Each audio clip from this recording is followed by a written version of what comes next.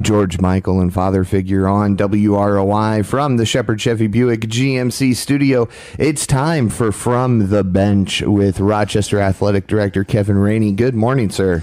Good morning. How are you? I am doing fantastic. How about yourself? I'm great. We're here. Yes, we are. So yesterday, the CDC released their weekly updates for the schools and for everyone else. So what's that look like for sports this week? Well, the CDC comes out with their county designations with their color coding. So we were, the county was placed in the red. So what that means for us, for athletics at home, is inside events only for right now in the fall. We're looking at 4 tickets per athlete. And we will get those tickets to the head coaches to distribute to the players to take back to their families. And there will be an email that'll go out in final forms that'll kind of give a little bit more detail on how that procedure is going to work. So that's the only real restriction. We're not mandating masks inside. We do want to make sure still use the common sense distancing and try to stay within your family units when you come to the events. We're still at 50% capacity, so the middle school has one side bleachers, so they'll have to keep things spread apart. Our next home indoor contest at the high school is scheduled for the 16th, and that's volleyball. And we'll have, again, both sides of the gym bleachers pulled out, so the visitors will sit on one side and we'll sit on the other with our fans. And we would just try to make sure that everybody's still using that common sense approach that Mrs. Vance has talked about with the distancing and sanitizing and those kinds of things. But that 4 ticket per athlete for indoor events is what we're looking at. Okay, so not a whole lot of changes then to the outdoor events such as football and tennis. Football, tennis, soccer, golf, cross country. As of right now, all of those are no restrictions. We will have still have concessions like always.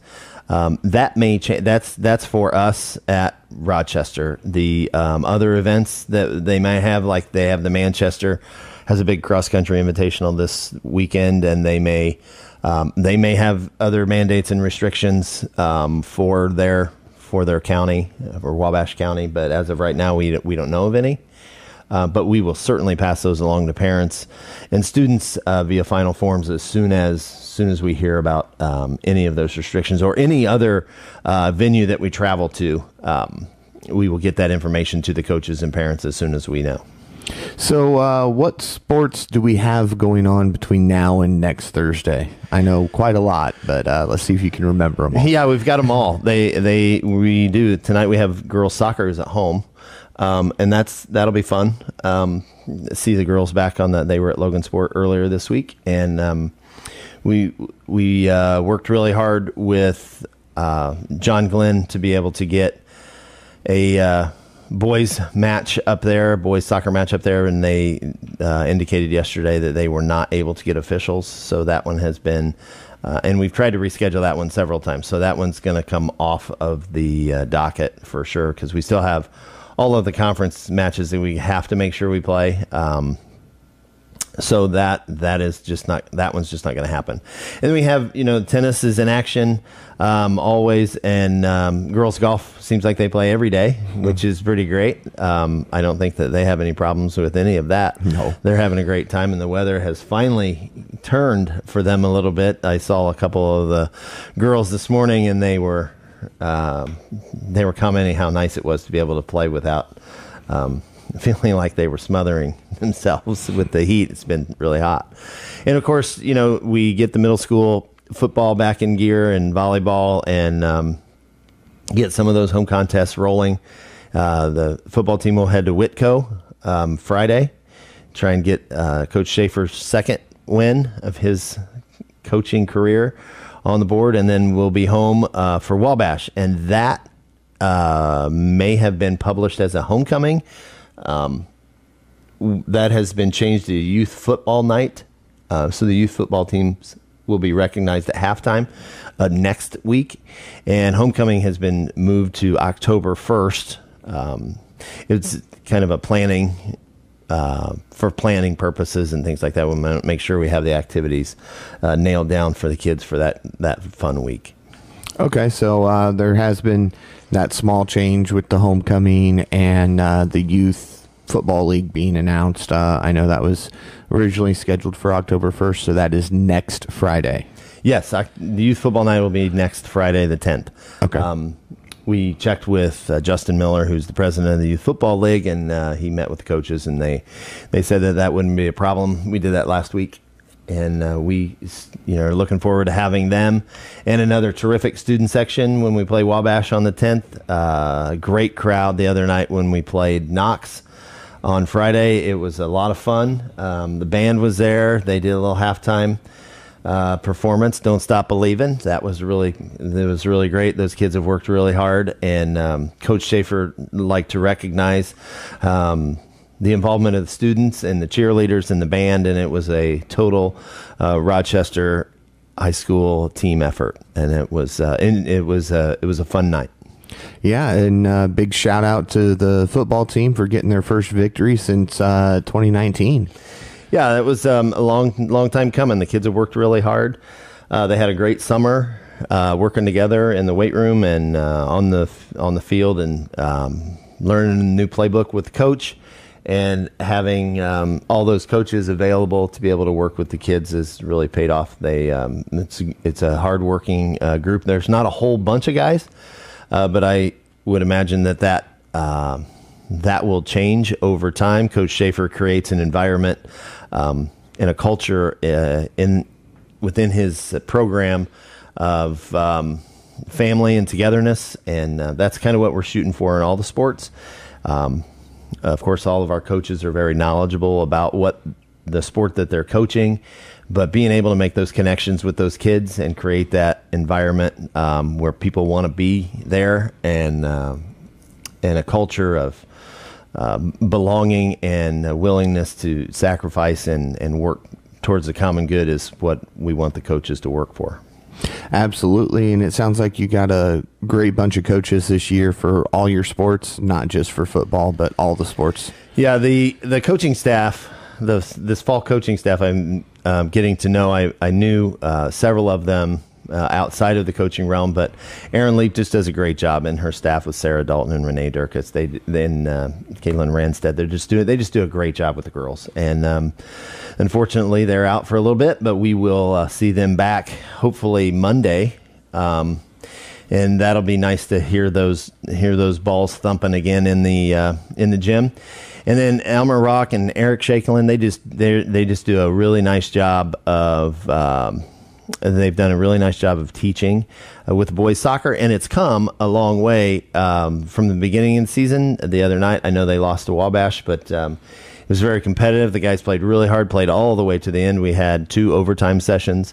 That was a tough conference loss, but they did a great job. And Chantal Rensberger and Mark Eber are really improving the competitiveness right now with the girls. Soccer, and it's a lot of fun to watch that improvement and see that excitement build in their program. And of course, Jesse Atkinson, he's been a mainstay with the tennis program at the high school for the boys and the girls, and he's got a fabulous helper, and Tammy Hooker, that's his mom. She does a great job, and she's been around for a long time. And then our cheer coach, Allie Handy, has done a really nice job. I got an email from her last night that there are inquiries into possibly being able to join the cheer squad, and she wants to hold another quote-unquote tryout, which next week to maybe have additional ladies on the squad. So that comes with excitement for what's happening in the building. That comes from excitement and spirit in school and being able to participate. And those are things that we really, really look forward to. Not just the wins, but wins help, of course. But it's that environment and that culture that we're working to create at the high school. Yeah, definitely a great environment. You guys have done a great job. Sad that I didn't go to Rochester. I had the choice, but Valley was a little closer drive for me, so I unfortunately went to Valley. But hey, I black and gold through and through. Yes, black and gold through and through. I'm a transplant, but I've been here for 21 years. So exactly, I grew up in the Kokomo area, a much bigger school environment. But this is a great place to raise a family and be involved. The community support has been absolutely astounding. It's just been so great. So many times I hear whatever the kids need. And that just, it gives us the freedom to, come up with new and exciting ways to be able to help the kids with different things. And anytime I approach a community member, they're all about it. And that's just a great feeling that the support is here. Yes, it is. And I think we see that at each and every game. Honestly, I mean, we fill those stands. Yeah, it's not just the parents of the kids. It's a fantastic environment to come to. The facilities are really nice. It's a great place. The grounds crew did a fantastic job getting the field ready for Saturday or for Friday night. They're fairly new, and it was a project to get it done, and we worked together with them, and we think we put a very nice product out there for the community to see. I think Knox was appreciative of it. We heard several comments about whether we got a new field or what, because it looked so good, and that's just a testament to hard work, because last week, as you remember, it wasn't nice and cool like it is now. It was pretty steamy, and guys were out there really getting after it.